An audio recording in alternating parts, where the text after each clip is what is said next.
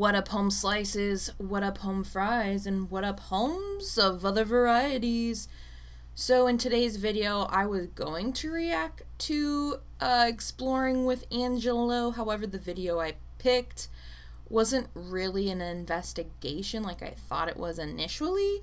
So I will be playing some clips, but without sound because it's not really necessary. And we're going to be talking about Eastern State Penitentiary. I've been there in person, and if you're one of the OG followers of my channel, you know that, I don't know if it was like 2 years or so ago, I went and recorded and did a live there. However, there was quite a lot of technical difficulties because the internet was hard to get due to the fact that the walls are cement and it blocked a lot of the Wi-Fi and just signals and stuff. So the live was very buffery and stuff. But now that I have grown significantly since then, I wanted to see if I would pick up anything else that I probably missed when I went in person. So that's one reason. And I wanted to see what Angelo had picked up. There's not many videos about Eastern State Penitentiary in terms of like investigations. I don't know if they're open to the public to do that. They might be. I didn't honestly look and investigate thoroughly. So I don't know. I do know they do a lot of Halloween things, and you can do tours even when it's not Halloween time, which is what we did. We did a tour, and yeah, it was bananas. And even though I wasn't as, I don't know, skilled back then, I still managed to pick up a lot of clairsentient information. But as you'll see, like, as I watched the video, I started having way more problems than I did when I went in person. But yeah, we're gonna get into that. And so let's talk about it. So, okay. A lot of the psychic impressions that I had gotten when I was there in person, which didn't make sense to me at the time, but I kept feeling like the ailments of women and or pregnant women, which I thought was weird because I didn't know or didn't think that they had women also in the prisons. I thought this was just one for men, and then like they kept a female one separate. But it turns out there were female inmates, and the tour stuff did validate the fact that there were some pregnant women, and that's what I felt. A lot of pregnant women, a lot of health issues due to pregnancy. And strangely, when I was watching, I was having a good stomach day. And what I mean by that is pain was probably at the low end of the spectrum, but the second I started watching this video, it jumped to, like, I don't know, if we had a pain scale, it was about a 9 out of 10, and I had to quit watching about 12 minutes in. I tried to watch as much as I possibly could, which makes me sad because, I don't know, I like these kinds of videos, and I hate when my clairsentience gets in the way. Now, obviously, I'm working to manage it, and I'm working to set up better boundaries, but it's hard. It is very hard. I'm not perfect, and I will always say that in many of my videos. I'm not perfect, because people look up to me like I'm some kind of, like, I don't know, guru, and I'm not that. I'm just learning like everybody else. I can only give you my perspective and my experiences. That's all I can really give. But yeah, I started feeling stomach issues times a lot, and it was really bad, to the point where I thought my gastrointestinal infection that I had on my honeymoon came back, and I was like, oh no, this isn't good. But I digress. And of course, as I'm filming this video, I woke up pretty fairly decent. But as I'm filming this video, it's coming back, and now I'm feeling stabbing pains like I'm being shanked with who knows what. So yeah, I'm gonna try to speed up this video a little bit. So if this video's on the shorter end, I am sorry. It's just painful to talk about and record on the physical end, so bear with me here. I'm looking at my notes, of course, so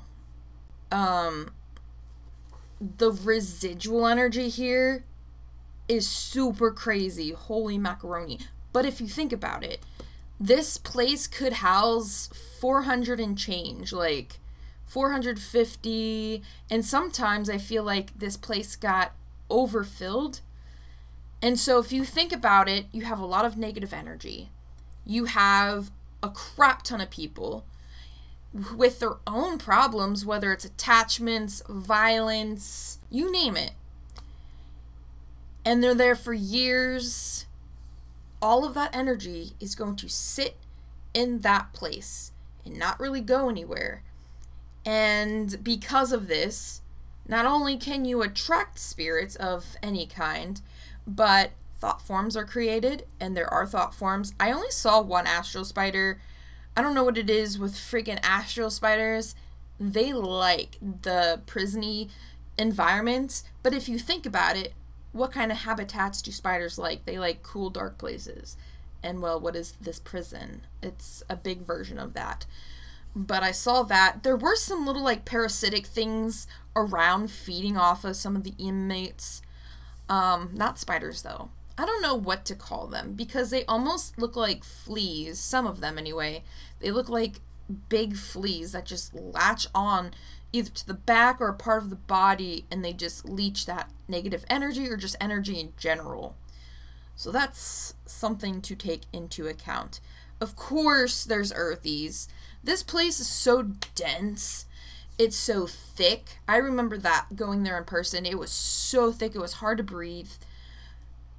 I remember seeing like shadowy things in my third eye, and just watching the video, I started seeing a lot of earthy stuff. A lot of males. A lot of males who thought that the world was against them, or just like triggered by the thought that they were, what do you call it, betrayed. Because there were some people in there because people snitched on them.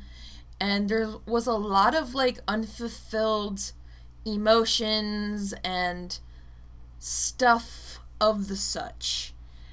And so when people cling to 3D things such as that, such as vengeance, such as hatred, such as material things, a lot of the time they don't want to let those things go, and that's part of how earthies become earthies. And there's a lot of that there. And honestly, there's quite a few earthies there. Again, mostly male. I wouldn't be surprised.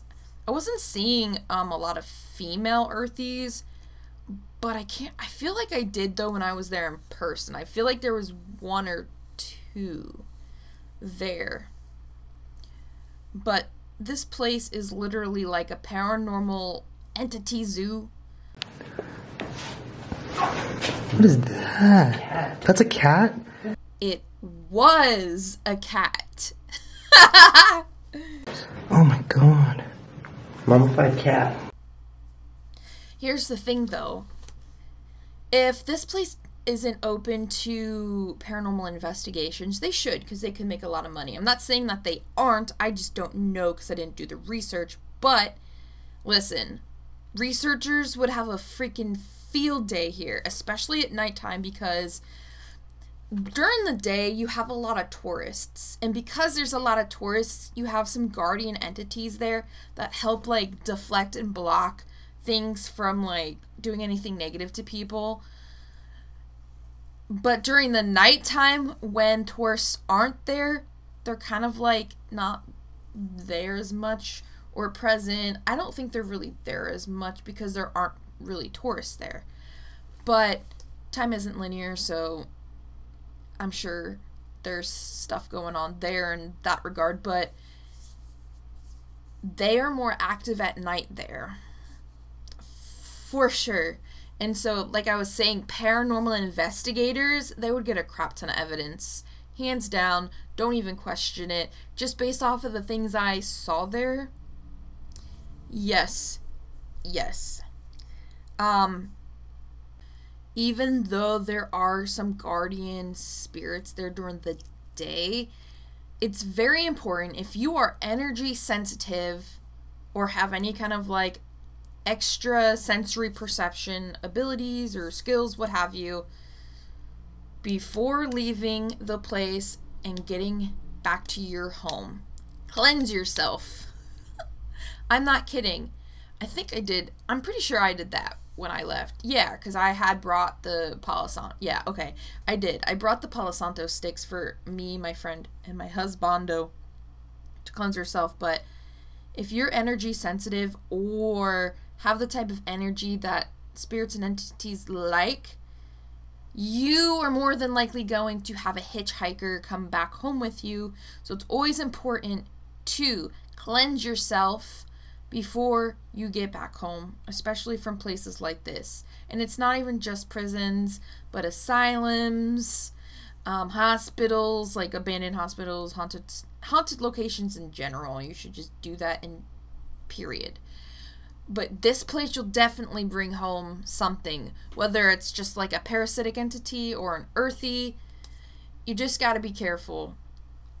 So anyone who does go there, whether it's investigations or for fun, for like a tour, bring Palo Santo with you so you can do your cleanse yourself before you hop into your car.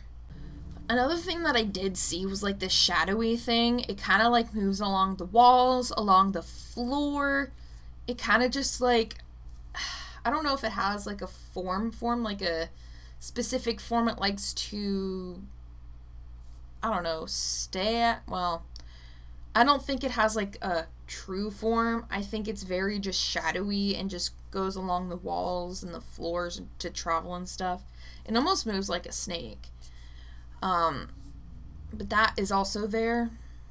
I feel like, I know I'm supposed to be doing more investigations, especially with LAMP and then like on my personal channel. But when it comes to places like this and being clairsentient, I find it rather difficult to withstand that type of energy. And when we were supposed to go to Bobby Mackey's on LAMP, Chastity did go, which is awesome. But I couldn't. But I'm glad I didn't, because I feel like even though in that case I could watch the video and be okay, I feel like being there in person would affect me more. And the fact that this video affected me a lot, I don't think I could be there in person for very long. Now, I mean, back then I was okay with some issues, but now it's unbearable. And like I said, it has to do with a lot of that negative energy confined into one location. Now, if you think about it too, I did say earlier that this place is a magnet for other negative things. Law of attraction, like attracts like, okay? And so you have all this energy in one space, and it kind of sets the vibration to the space or area around it. Well, if you think about it, Philly, where this is located, there's a lot of crime. I mean, you can just say that or chalk it up because it's a city, but there is a lot of crime stuff that goes on around it, and that doesn't surprise me. Another great example of this is the Cecil Hotel. That place and the area around it is very sketchy and dangerous. I don't know if it's better now, but at its like high point, that stuff was very, very sketchy and brought in a lot of bad people. And this place here at Eastern State Pen is not much different. Plus, you have to consider the fact that Pennsylvania is one of the first states where settlers kind of like settled. And so there's a lot of history here.